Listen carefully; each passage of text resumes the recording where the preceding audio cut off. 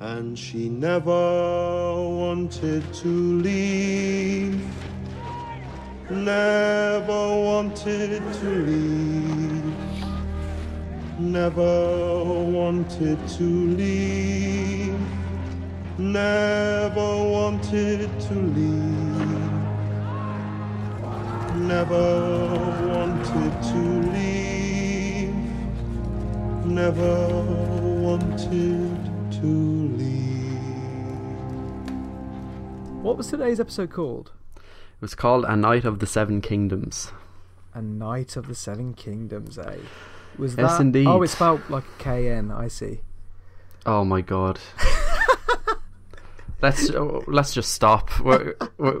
We've hit rock bottom already. Christ. All right. Anyway. Okay. I love that episode. I really enjoyed that. Really? I really enjoyed good. it. Yeah. What about you? Nah. Really? Yeah, no, I didn't. No. Oh wow. Yeah. Why? Quite a lot of reasons. It was better, I thought. Yeah. No, look, okay. For me, this episode really felt like fan fiction. Really? Yeah, massively. Okay, that's really interesting because I thought it was far less pandering than last week's. Right. Okay. The Arya and Gendry stuff felt like fan fiction. Okay. Well, yeah, I'm on board with that. Yeah. Okay. The Brienne being knighted bit feels like fan fiction to me. Wow. Okay. The various conversations and group huddles felt like fan fiction to me, in the sense that everyone was gathered around in these little Avengers-esque formations. The discussions about tactics, now this isn't fan fiction, but the discussion about tactics were not genuine battle conversations like in the earlier seasons. In other words, in the previous seasons, it felt like when they had those conversations, it felt like you can imagine these things happening off the camera, whereas now it's like they thought, let's have that character bring up something about the tactics. What can he say about the tactics? And they say something that could be completely generic about any form of strategy in a war. Let's get into this because, well, I think we should go through it in order again, like we did last week, maybe. But sure. I just want to say, first off, I do look forward to hearing why you thought Brienne being knighted was fan fiction, because I completely disagree with that. Okay, but yeah, great. Anyway, Great. we'll It's move good up to to that disagree. because that's at the very end. Yeah, cool, sweet. Right. So obviously it started, and actually, yeah, you remind us how it started. Well, it's kind of a cold. Well, it's not literally a cold open, but it's pretty much a cold open with Jaime and Winterfell being tried. Is it a trial? It's not really. He's just kind of being heard and criticised. But yeah, I had guessed that Bran would stand up for him. That didn't happen, but it kind of happened in a different way later on in the episode. They kind of reconciled a bit, but I did like that opening scene with Jaime, and I liked the fact that he wouldn't apologise for what he'd done when he was at war with the Starks. That actually felt realistic and true to his character. Like, too often in this show recently, we've seen characters pandering to other characters where it wouldn't really make sense, and it would have been very easy to make him be really apologetic about everything. But I like the fact that he had a bit of backbone there. Sure. And stood up for his family after everything. I was actually slightly disappointed. I thought it was... I liked the scene. I liked how it played out, and I think Nikolai... Is it Nikolai? Yeah, Nikolai. I thought he just brings up the quality in the scenes that he's in. I think he's great. Yeah, I think he's one of the best performers. Yeah, same. In the He show. has this real truth to him, like in the way he performs. I sometimes feel like I'm watching the other actors rather than their characters now. Maisie Williams. With Maisie and Daenerys, even Daenerys to an extent, and even Tyrion to an extent now. Yeah. But then when there's a scene with Nikolai in it, I always feel like I'm watching Jaime Lannister, not Nikolai. Yeah, I agree. And yeah, I felt that scene played out really well, and I thought the performances were good. And I was actually disappointed that your prediction didn't play out as you said. And the reason for those who weren't listening, who haven't seen our last episode, what was your prediction, Cian? Essentially that the scene would kind of play out as it did, but then Bran would actually speak up and tell everyone present publicly about the real reason Jaime killed the Mad King, and that basically people's perception of him has been false all this time, and maybe bring up other honourable things he's done, which Brienne did, which actually makes sense as well. But yeah, essentially that Bran would publicly stand up for him, and then that would kind of be a nice, not an end to Jaime's arc maybe, but another moment, another notable moment in it. Yeah, the reason why I'm disappointed that didn't happen really is because I don't fully buy the actual reasoning that got Jaime off the hook there. Considering the things that Jaime has done, I think Brienne standing up for Jaime in those circumstances. First of all, I'm not sure Brienne had the prestige or the power to stand up and walk to the front like that in the first place, in more realistic terms. And second of all, yeah, I mean, ruling in the North, right? They've always given whoever's present their time to speak. Like, if anyone shouts up, they hear them out. It's the same in the books as well. It's very team-based leading. Yeah, but do you not feel that the way that played out was quite overly like the way she walks to the front of the throne room, and like, I don't know. And yeah, maybe, yeah. Maybe I'm wrong actually. That to be fair, I'm happy to concede that actually. You're probably right. Maybe I'm being overcritical. So, but then I'm still not convinced that was a good enough. I mean, he's done a lot of shit as far as they're concerned, like a lot.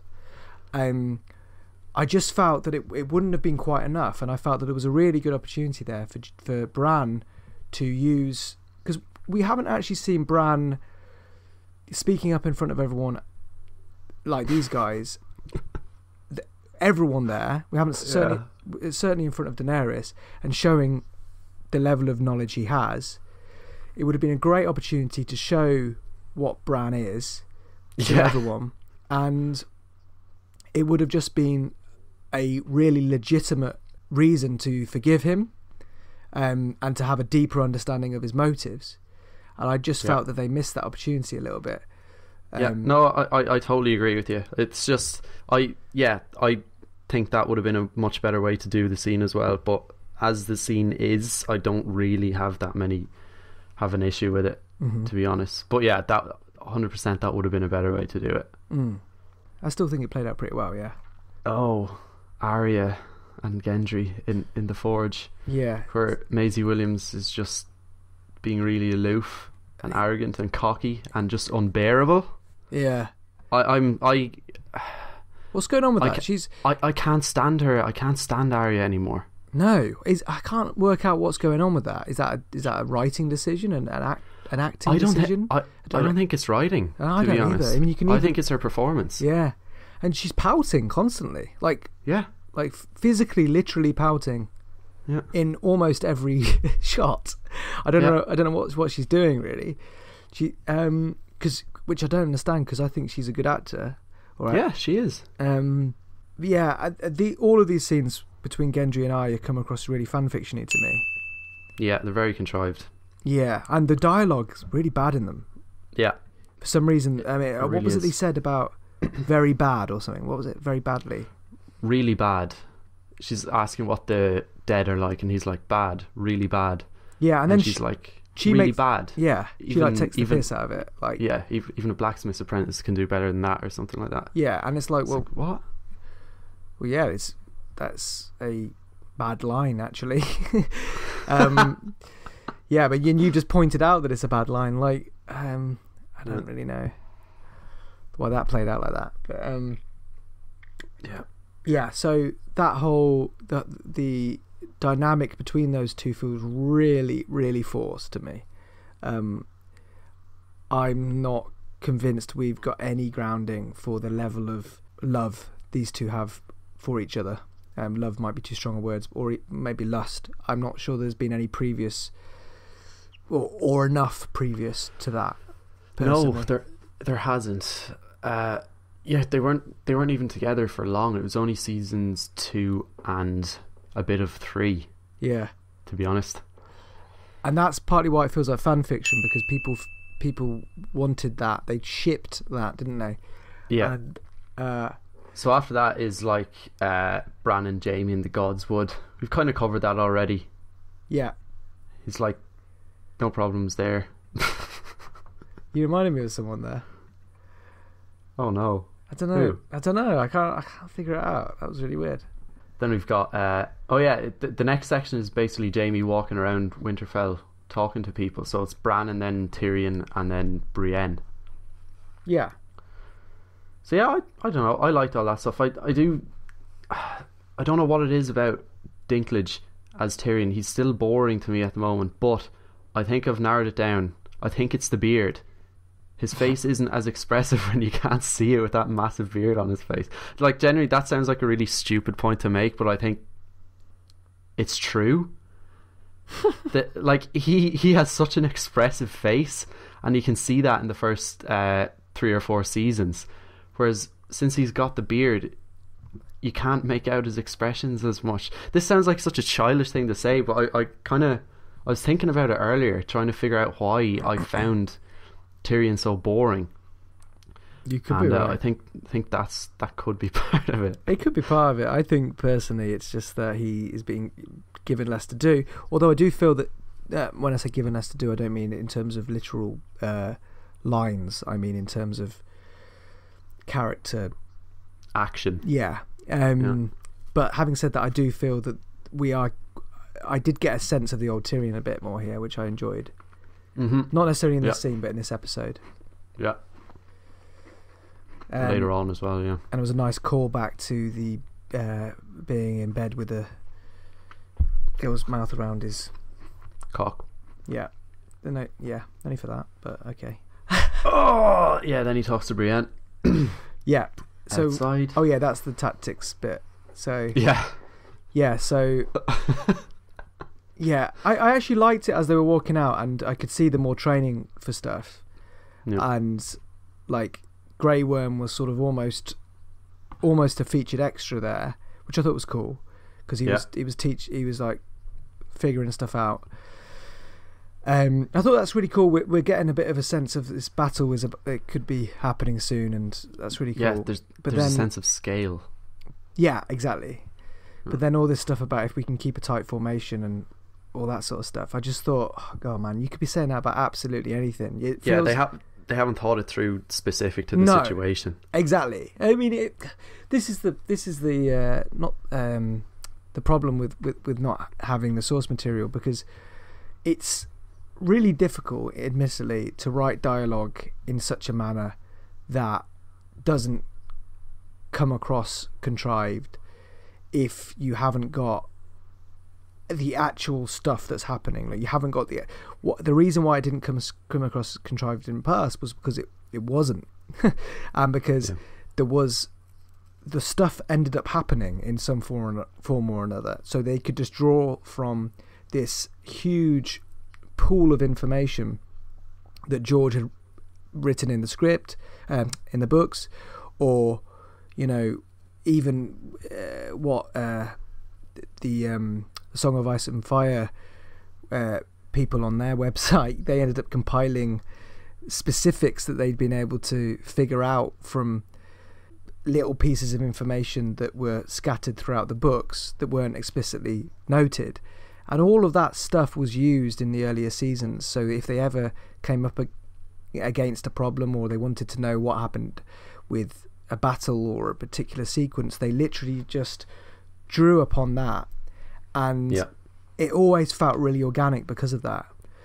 and now we haven't got any of that, so it's just completely shallow, and you can sense its shallowness as well. It just comes across as shallow, even if it's just set up and pay off over a very short space of time. Really. Totally, yeah.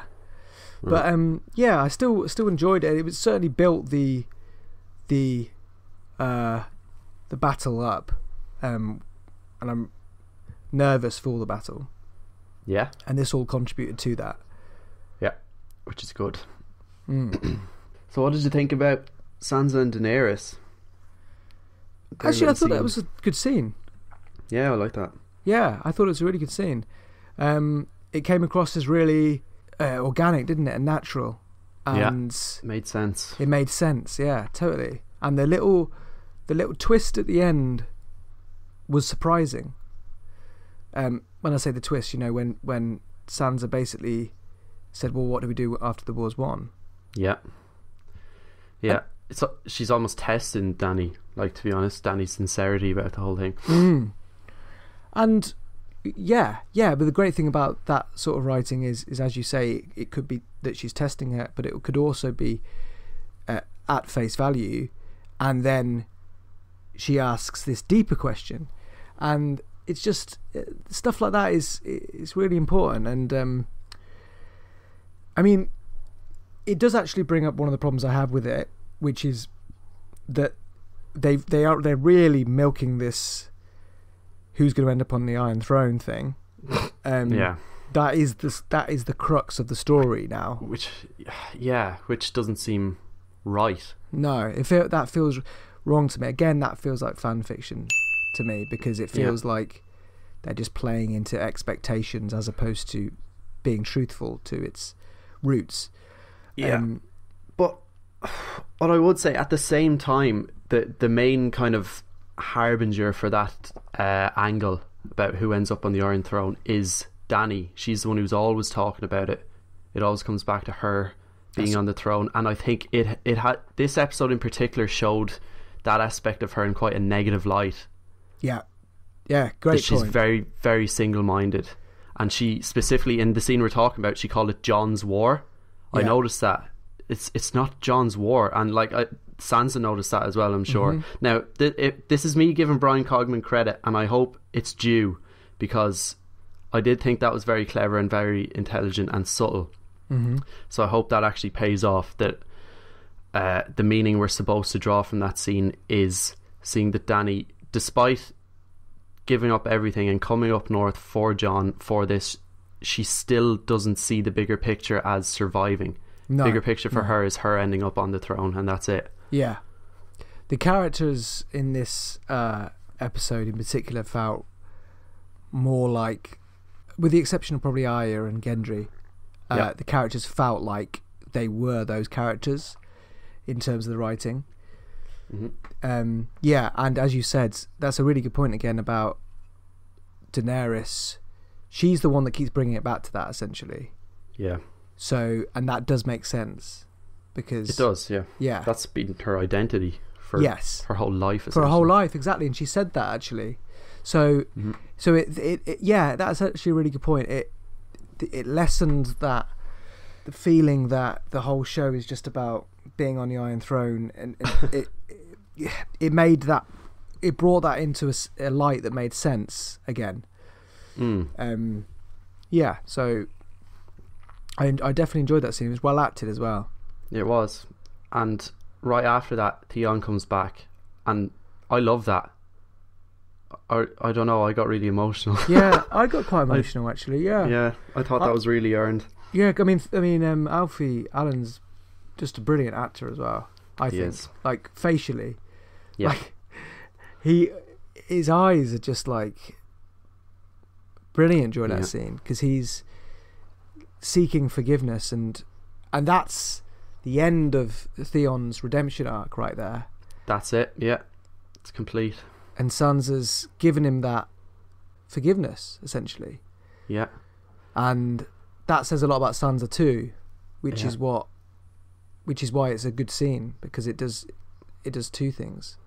And there's another layer as well, because Daenerys is there too, and the first thing Theon does when he comes in is he shows the proper courtesies to Daenerys, calls her Your Grace or My Queen, whatever he says. He kneels. He says Yara has gone back to the Iron Islands to take them back in her name. Like he's very respectful, right? But then those barriers don't exist between him and Sansa. They're family. And I think what that scene is also trying to get at is that Daenerys doesn't really understand true love in the familial sense. Her reign and her ruling is all about respect and loyalty, whereas I don't think she understands ruling through love. And because she has kind of a weird reaction when like Sansa runs over and hugs Theon. I think she's kind of seeing for the first time that she actually doesn't understand the North, and that they really do have this kind of tight historical bond. Oh, well, I really hope you're right about all that. I do, because I didn't quite sense all of that, and maybe it's because I've become slightly cynical. But if that is true, then that's great, and hopefully we get more of a sense of these subtleties over the next 4 episodes. Yeah, that's the problem. Only 4 episodes left. Yeah, but yeah, because it feels because that's a really good point, and I hope that's accurate. So do I. I only picked it up on my second viewing, by the way. Like I didn't catch that first time around. Okay, cool. So yeah, then we have Davos. Oh right, at the soup kitchen. So yeah, one of the things that I found weird here was that Davos was literally serving soup, which I just found weird. That he's there doing that. It was one of the things that just felt like they're forcing a scene. Yeah, and they're slotting characters in to doing jobs that they shouldn't be doing.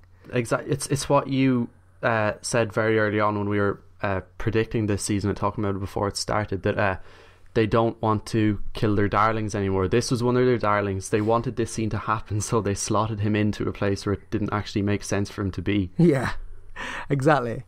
It was actually kind of, it's actually almost like if they had Davos a few scenes later doing something else, it was one step away from being parody, because Davos if they could have quite easily had Davos in another scene, like in the Ironmongers, like making weapons, and then it would be like, and it was only one step away from that. I mean, I get what it's doing. It's saying all hands to the deck. I think that's what they're trying to pretend that they're saying. Yeah, and maybe acknowledging Davos coming from Flea Bottom and coming from like the lowest like class grouping. Then that's all fine, but it's still if you actually think it through, it still doesn't make sense. No. The reason it doesn't make sense is because there'll be other people doing those jobs. He is needed other places now. Yes, and exactly. Also from a practical perspective, how has that functioned? How has that worked out? Has he just gone up and like started doing it, or is he rotated into that? Because they would have people doing certain jobs and specific jobs at certain times. That's how it would work. So what's happened there? How has it worked from a practical perspective? And that question is unanswerable, and the fact that it's unanswerable says volumes. Next up is Ed and Tormund and Beric arriving back at Winterfell. This is like a really brief little thing. I love Tormund. Yeah, I really like Tormund in this episode. Now, I found him quite annoying at some points in the past, but I thought he was great in this. Yeah, I really liked him in this episode. Yeah, I liked him too. Yeah, he's great. Yeah, like that. Okay, some scenes that are some comic relief scenes in this show are awful, like ones in recent memory. But when John's walking over to Ed and Tormund just tackles him from off screen. Yeah, that's good. That's funny. Yeah, it's funny, and it's like it's organic, and it's is what Tormund would do. Yeah, he's Asperger's as fuck, like as Jim Jeffries would say. Oh God. Yeah, like he's a wildling. He's that's the sort of thing he would do. So I really liked it when they were discussing tactics around the table from a sort of a visual and lore perspective, but not from the perspective that it felt like the Avengers Assemble. Yeah, where it's just literally all characters that we know there, and that's it. Yeah, no one else is there. Literally all of them. Yeah. Is Pod in there as well? I'm flicking through it now. I'm gonna have a look. He probably is. He probably is, isn't he? Like, there's literally there's what's her face? Lyanna Stark. Yeah. No. No, jeez, what? No, Lyanna Mormont. What am I talking about? Lyanna Mormont is there. Brienne, Jamie, who's literally only just turned up and no one trusts, or only like half trusts. Definitely Tormund, and now he's like a wildling. I guess he might be in there for battle reasons. Varys is there for some reason. Who is? Oh yeah. Why is she there? Varys is an extra now. Is he in there? Yeah, Varys is just standing there. Beric Dondarrion's there. Theon's there. Why would he be there? I know. He's literally a subordinate. Yes. Yeah. Complete subordinate. Who's the woman next to Theon? Alice Karstark. She's introduced at the end of season. Oh no, it's either the end of season 6 or beginning of season 7, along with little Ned Umber. The two of them are introduced at the same time. Okay. So basically, her and little Umber are just the remains of the Northern houses who allied with the Boltons. Cool. In season 6. So yeah. Okay. She's the only like kind of character that we don't know. Yeah. Who's there? And then everyone else as well, like Jorah's in there, and like I'm just not sure why half of these people would be in there. Although weirdly, I can't see Melisandre and Missandei, sorry, and Grey Worm. Grey Worm's there beside Varys. I can just barely see his head. Okay. On the shot I'm looking at here. Okay. So yeah, it's just completely Avengers Assemble there. Yeah. Which is I mean, this is what I meant earlier on when I said this episode felt a little bit like fan fiction. That was a fan fiction moment. Yeah. It was like they had a little drawing at some point in season 4 of all these people stood around near the end of the season, like discussing the final battle plans, kind of thing. And like, it is a great image, but it has to feel real. Yeah. To me, that doesn't feel real. It doesn't. It just feels fake and forced. But yeah, I mean, it's become a different show, to be honest, and I'm accepting that a bit more. Yeah, as much as we don't like it, you kind of have to go with it to some extent.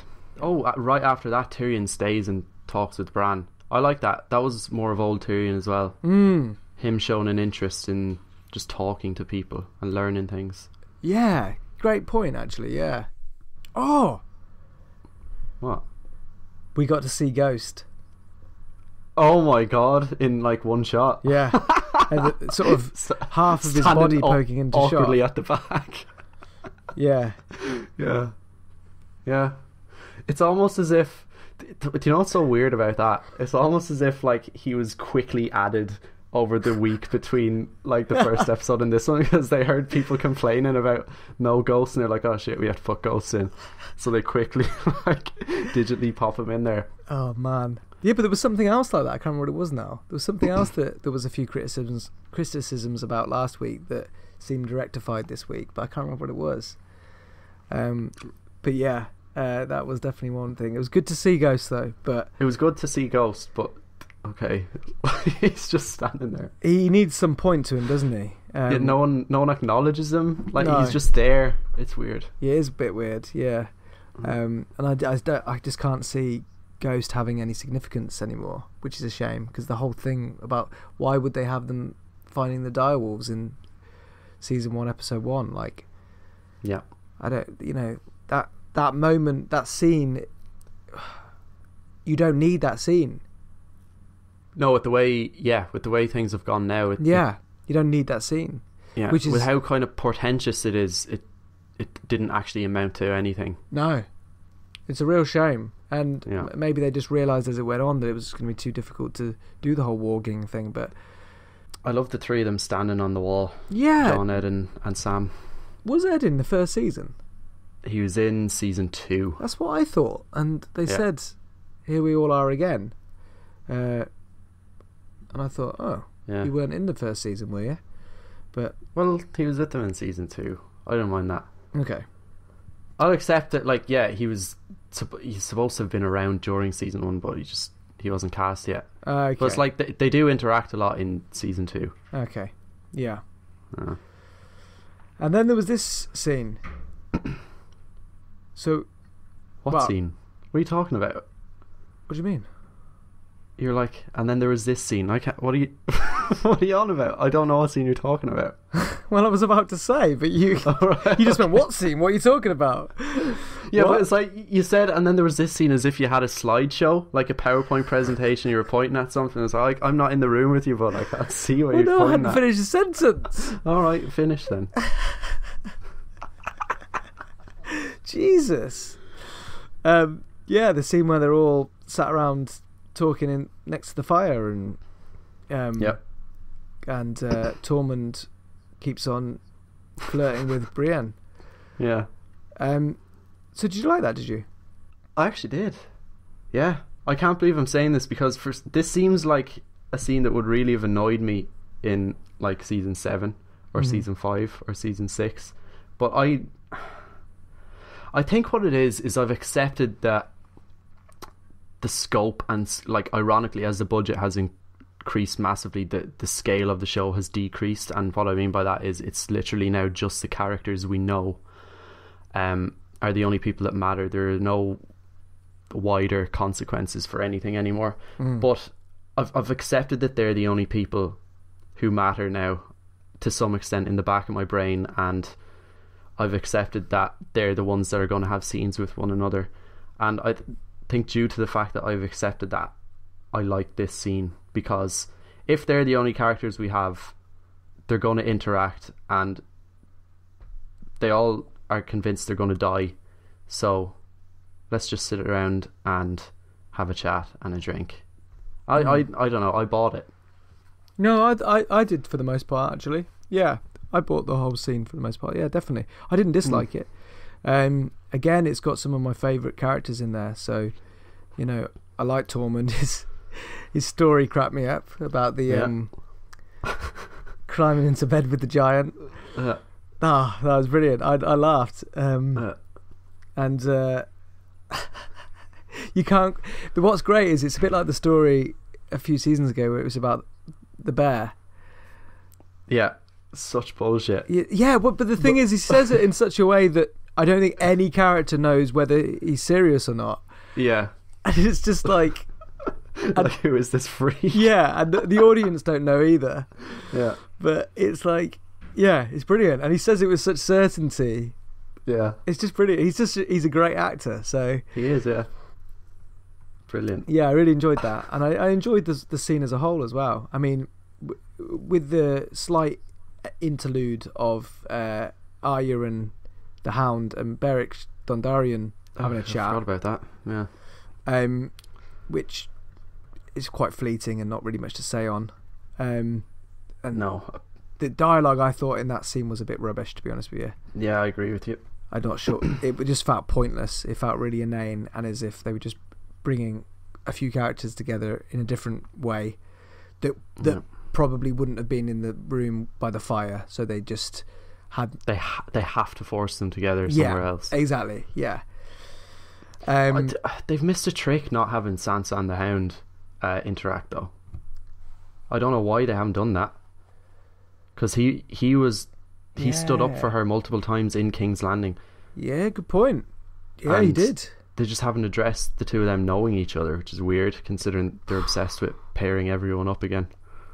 Yeah, it's weird and it's not weird, because it's weird for the reason that you just stated, but then it's not weird because they are doing a lot of that anyway. So if you had more characters meeting and talking about things in the past, it would be potentially overkill, and they're probably just prioritizing. Again, it wouldn't have been this way had they not tried to squeeze it all into 2 episodes, which is literally what they're doing, because you do realise there will be no more reminiscing after this, because there are only 4 episodes left.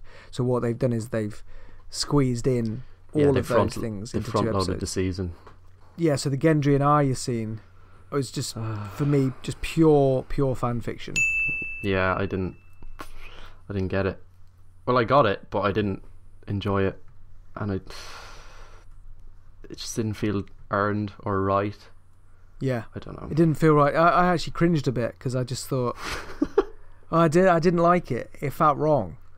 Partly felt wrong because Arya had been cast as a child, so it felt weird, like, because it's like, this is Game of Thrones and she was cast when she was like 12 or something. Younger, I think. Pardon? She was younger than that, I'm pretty sure. I mean, it is medieval-esque society anyway. So they're going to be younger, but so there's elements of that to take into consideration, but it's still, the whole thing still feels weird to me for a number of reasons, and one of them was that Arya had this weird confidence that, considering she was saying that she'd never done that, it felt just felt off to me, and it felt a little bit, I was a bit creeped out by it, I'll be honest, that someone could be as confident about something like that. I don't know. I don't know. I don't even know what I'm trying to say, to be honest. So yeah, I kind of get what you mean. It's just Arya doesn't seem to make much sense, her character. Yeah, exactly. I don't know what her character is now. I don't get her. It's like she's an assassin, and that's how it's characterized with like big writing. An assassin, yeah, exactly. And it's like with elements of Arya Stark still remaining, kind of thing. Like, that's kind of the subtext of her. Whereas Bran is a 3-eyed raven with no elements of Bran still remaining. And Gendry's just been relegated to, for some reason, this gibbering, kind of awestruck little boy, essentially, in Arya's presence. I don't get that. I don't know where they've introduced that dynamic from. Why they expect the audience to buy that. No. In fact, one of the problems I had with that sex scene felt like a modern sex scene. Yeah, it did. It felt like it was a teen drama at that point. Like, the way that they're undressing each other and stuff like that, that's a teen drama type of sex scene. That's not a medieval... One of the things that I wish the show did more of was, I wish it was more focused on the roots of this medieval type of society, and which is what it felt like near the beginning of the show. And in medieval type society, sex, especially out of wedlock, would have been completely different to how we perceive sex today. Yeah. Now, how we perceive sex today comes with connotations, and it comes with how we've perceived it on television. It comes with the sort of the eroticism that you've learned from novels and all sorts of literature and things like that. Medieval-esque society sex between two people, that one of which isn't very experienced and one isn't experienced at all, wouldn't have played out in a way like that. It would have played out much more. They wouldn't have had a clue. Well, Arya wouldn't have had a clue. No. Think about it rationally. How would that character have had any idea whatsoever to do anything? She would have had no idea. There wasn't any sex education. With the faceless men. Yeah. Yeah. She wouldn't have had a clue. No. So you can say, well, animal instinct takes over. But yeah, but the animal instinct is much more specific and wild and less passionate. Mm-hmm. So yeah, there's, and this sort of level of realism that's been foregone is just more and more evident now. And one of the things I wanted to say was, I really want the North now to be looking like everyone's freezing, and I want to know how much food they've got, what the stores are like. Like, these are what are the stakes? What are the stakes exactly? And I want to know what the stakes are beyond there being these sort of undead encroaching upon Winterfell. Yeah, and which of our characters will die? It's bigger than that. Like, weirdly, it doesn't feel that big. No, it doesn't feel that important, does it? It's like the story lives or dies at Winterfell. Like the wider realm doesn't seem to feature. No, in this like threat. No, because they've just put all the characters in one place, bar Cersei and that lot.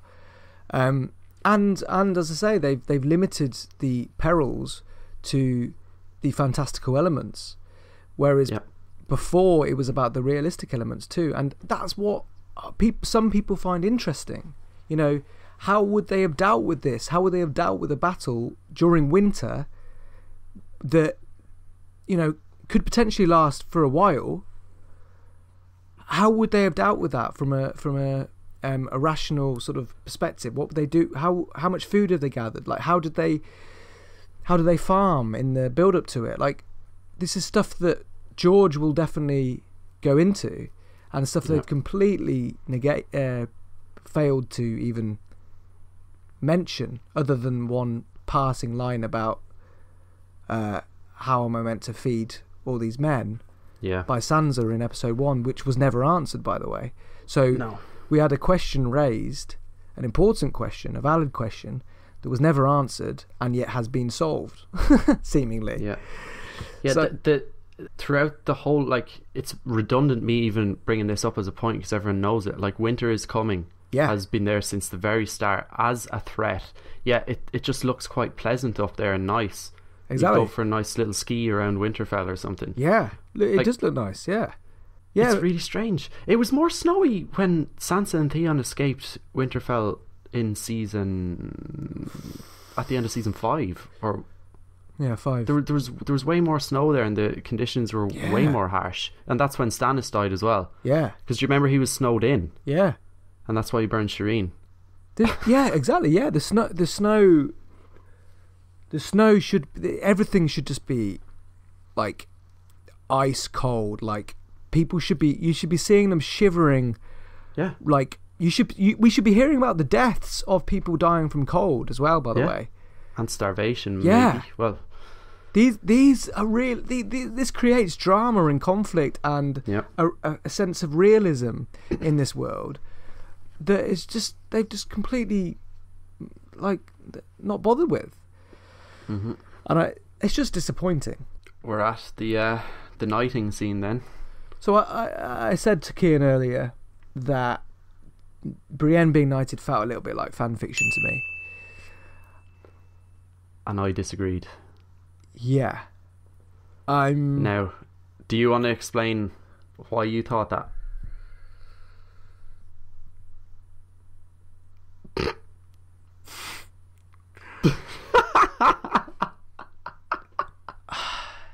Do you know what? What? I think I'm going to backtrack on that. Really?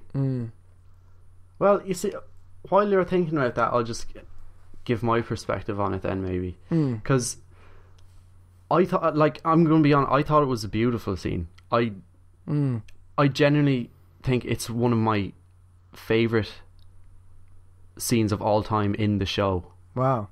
And I say that's all hyperbole aside, I absolutely adored that scene, and I think it's totally earned everything the show has done. Like, you can have your misgivings about Jaime and Brienne individually maybe, but everything they've done together on the show I think has been amazing. It's been brilliant, and they have such a complicated relationship in that they both do love each other, but their personal situations are so complicated that they can't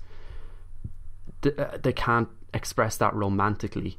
Jaime with Cersei and Brienne, because of her upbringing and her identity, and she grapples with who she is and how she fits into the world, and her identity as a woman, but how does that correlate with her abilities as a fighter and all this sort of stuff.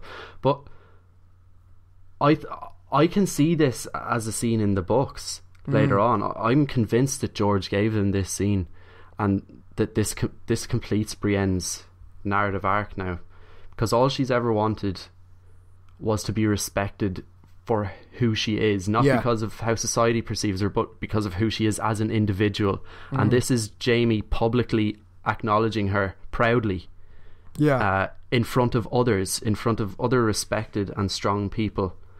He's acknowledging her as an equal and giving her the merit that she has wanted her whole life. And it's the first time we see her smile on the show as well. And I almost started crying watching this scene. I loved it. Brilliant. Yeah, I mean, the thing is when I was saying earlier about my examples of fan fiction, I'll be honest, that scene slipped out when I said that, because so I sort of didn't really mean it in relation to that scene, because I actually really enjoyed that scene too, and I enjoyed the way it played out, and it did feel real and earned to me as well, and it felt like the way it happened was really cool, because it was the night before the battle type of thing, and Jamie was like, fuck it kind of thing, let's just do this. It was just because of an offhand comment by yeah, Corman exactly. as well. Yeah, so that felt really cool to me. I guess the only element of it to me that made me think fan fiction-y was, again, the whole Avengers style of it. Like, everyone's sat around. It's just a little bit convenient that these characters happen to be there at the time and things like that. But but on hindsight, I don't think that anymore. So I've changed my mind. Yeah, I think I've changed my mind there. Yeah. Okay. I mean, I think it came off. It was directly after a scene which I felt was really fan fiction-y, which was the Arya and Gendry scene. Yeah. Okay. And I had that in my mind. So so looking back at how I was emotionally perceiving it, I think I was influenced by my the hangover of the previous scene. So looking back on hindsight, I agree with everything you've said. Oh wow, that's good. No, I'm glad you enjoyed it then, because I love that scene. Again, Jamie is so good. Like, he is, the way Nikolai, so he just elevated it again. Yeah, it was good. Speaking of good, I liked the way we're, like, immediately after that, we're dropped into the middle of a conversation between Lyanna Mormont and Jorah. Mm-hmm. That actually felt natural to me. Yeah. It's because we've never seen these two characters together before, and it hasn't actually been bashed over our heads that they're related, but we're dropped into the middle of a conversation via Sam, between them, and like other viewers are probably like, oh wow, okay, they're related. That's cool, and it's a cool way to find out. Definitely. And it goes back to what we were saying last week about how they seem to miss some opportunities in the writing of coming in as late as possible. I don't think we said this last. I can't remember when we said this. You know, we didn't say. I know what you're going to say, but you didn't actually say this last week. Yeah. No, it was in the preview, wasn't it? Yeah. Was it arrive late, leave early? Yeah, exactly. That's how you do it in screenwriting. You arrive to a scene late and you leave early, and that's what they did here. They arrived halfway through the conversation and they left before it got boring, and that's exactly right. Next is when Pippin sings to Denethor as Faramir rides out towards Osgiliath. I thought exactly the same thing. Wait, now who? It was Podrick, wasn't it? It was Pod, yeah. Yeah, it was like the equivalent of Pippin, and and it even did the same thing where, because I remember at the time when that happened in Return of the King, I liked it, but then as it cut away, it sounded like studio singing in Return of the King. Yeah, and exactly the same thing happened here, where it sounds like he's in the room singing, and then it cuts away and it gradually sounds more and more like he's in a studio, and it's like, oh, cringe. Yeah. No, I really like that as well, though. I love that little montage. Yeah, I liked it too. Yeah, it's a nice montage, and it's okay.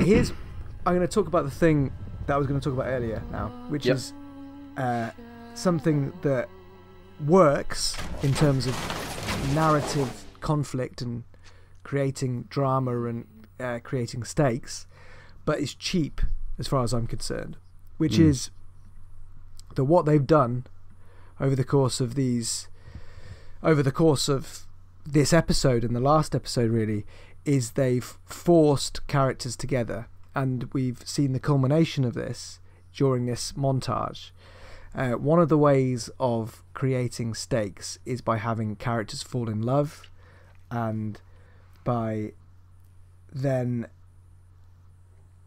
the fear or the threat of those characters being ripped apart. So we've had that happen organically in some cases, like Sam and Gilly, over the course of a period of time. We've had them over a period of time, as is such with Missandei and Grey Worm, but to me that never felt particularly organic. That always felt pretty tacked on. And then really contrived, so it's gone from one extreme to the other, which is Arya and Gendry. And then obviously Jon and Daenerys, which they've created this added layer as well, but it was in the first place too contrived as far as I'm concerned. And the fact that we're supposed to believe that I still don't buy that whole thing. It's just all happened way too quickly for me. But it's moving like a movie now in terms of narrative, at least, not in terms of, because it's still quite slow in places, but in terms of narrative and what we're expected to believe has happened off screen, it's moving like a movie. So I can accept that too. But these sequences and these montagey sequences it was cool and it was nice, but it's cheap as far as I'm concerned at creating dynamics where you're forced to feel stuff, and you're forced to feel stuff on the basis of things they've only just told us, furthermore, such as Arya and Gendry. So that's how they're creating the drama now. That's how they're creating the stakes, by having the threat of these characters being taken away from their loved ones. And I would have rather that they'd done that over a period of time, and not relied so heavily on love in a non-platonic sense, and because there were already relationships there to build that on anyway, such as platonic ones, and they didn't have to show people in bed together constantly to do that. And that to me just feels cheap. It feels like a cheap trick. I agree with that. On a surface level, I enjoyed the scene though. Away from all the emotional manipulation sort of stuff, I thought it was really nice. The song, the montage, and for a brief moment, I felt. That's the end of my sentence. I felt for these characters. I even felt for Missandei and Grey Worm. Even felt for Missandei and Grey Worm. Did you? Jesus, they've got me. Yeah. Why did you call him Grey Worm? As if the emphasis was on worm. As if there were loads of worms and he was the grey one. He's the.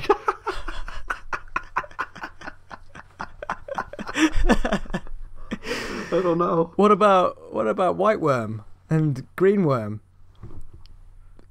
No, they didn't. They cut that out of the story, but do not remember they cut it off at the same time as they just lopped Dorne off.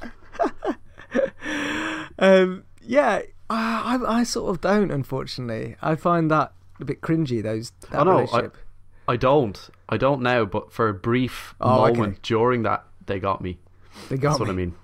Yeah, they got me. My guard was down. Do you remember when Dave, the third casual corner, I know you're going to say that. Go on. Said, why didn't they have Grey Worm just do a few press-ups before? Is this what you were thinking? Yeah. Yeah, just before casting him or shooting any scenes with him. Because I still agree with that. It's like, why is this amazing warrior? It's not even that he's like an unsullied, so they don't feel pain as much, and it's all mental and things like that, because you still would have physically have been through the things that their training sequences demand.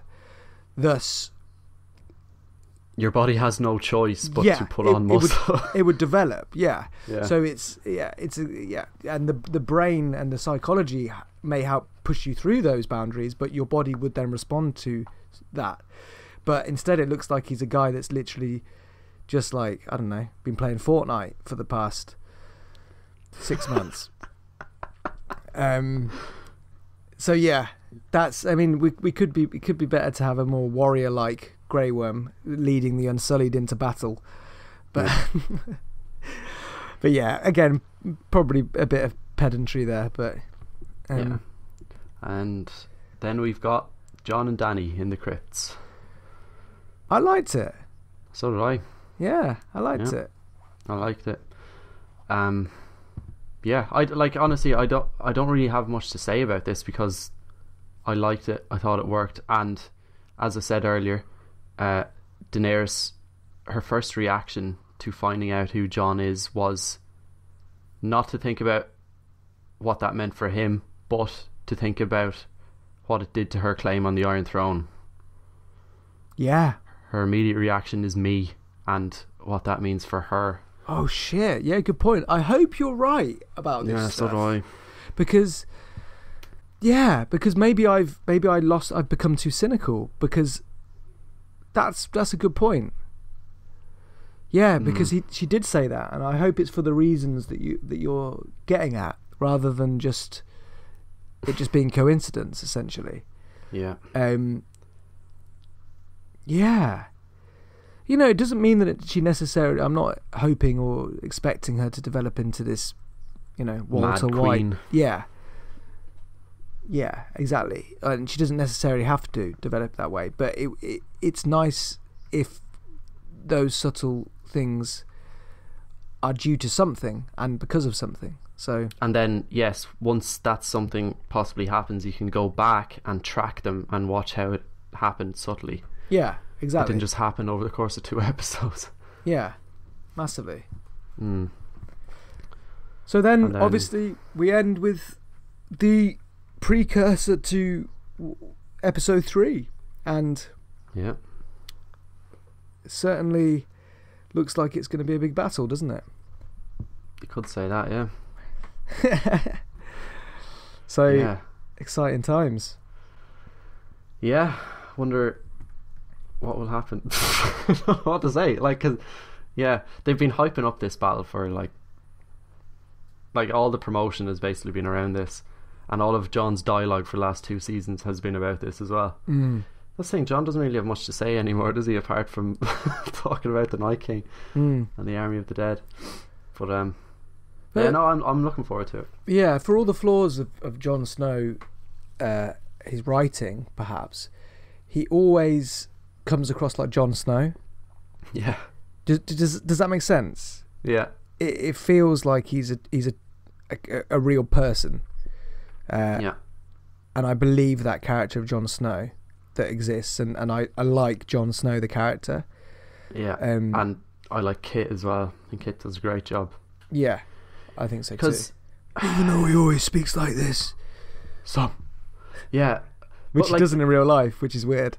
Yeah, I know. But like Kit has caught a lot of flack over the years for his acting, because people say he's boring or whatever. But he has a hard role to play, because he's playing a quiet introvert. Yeah. In a position of power. Yeah. And that's not an easy job. Not at all. I think Kit does a great job. Yeah, like, as someone who is kind of similar to Jon in ways, in that like I'm quiet, and you know, a lot of my feelings and what I think about things is internalized. Yeah. Like I see that in the way Kit plays Jon. Exactly. I can see those elements of myself, and like that's like credit to Kit. Exactly, because exactly, and it is a hard role to play, and that's one of the great things about Game of Thrones. Well, first of all, it's one of the great things about George R. R. Martin's writing, that he made characters like that in the first place, because that's such an unusual type of character. Yeah. Which sounds simplistic, but usually the main characters are very, very confident. Mm-hmm. And, you know, I thought that same thing about Theon. Theon's character is really unusual in the sense that he's, like, always insecure in the beginning. And then even when he's been broken, he's a different type of insecure. In the beginning, he's, like, trying to prove something constantly, type of insecure. Yeah, and it's such an unusual character again. But with Kit and with Jon Snow, and with credit to the writers of the show, they haven't changed that characteristic about Jon Snow. No. They haven't made him into this shouty type of confident guy. But by the same token, it hasn't lessened, because some people might look at Jon Snow and think, oh, he's a bit weak, he's a bit wet because he doesn't really lead. But I don't look at him like that. I look at him as being strong, because he's strong in a way that isn't often represented in media, which is that he's honest and he's good and he cares about people, and that's strong. Like, I don't care what people say about, you know, what people's thoughts are on strength and weakness in terms of, because they usually relate to sort of levels of confidence and leadership capabilities, and that's one type of strength, sure, but that's not all there is to it. No. Yeah, that's a great little summary of Jon, I think. So yeah, I'm certainly looking forward to the next episode. So am I. Yeah, overall, I still thought there were too many. I felt like there were a lot of fan fictiony parts to the episode, but I'm excited about how it's all set up now. Yeah, so am I, and I'm very curious as to what happens for the 3 episodes after this next one. Like, if this whole threat that's been built up for 7 seasons ends in the next episode, it's kind of like, that can't. Oh wait, happen. What now? Oh, it's Cersei. Forgot about her. That can't happen. Yeah. Right. Yeah. Well, that's it. Once again, we find ourselves at an impasse as to how to end these bloody things.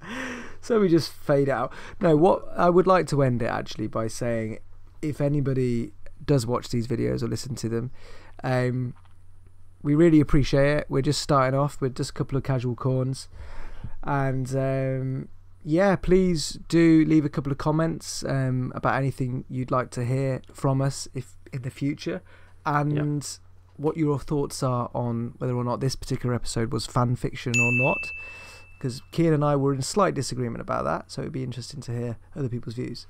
And thanks for listening. Thanks, guys. Bye.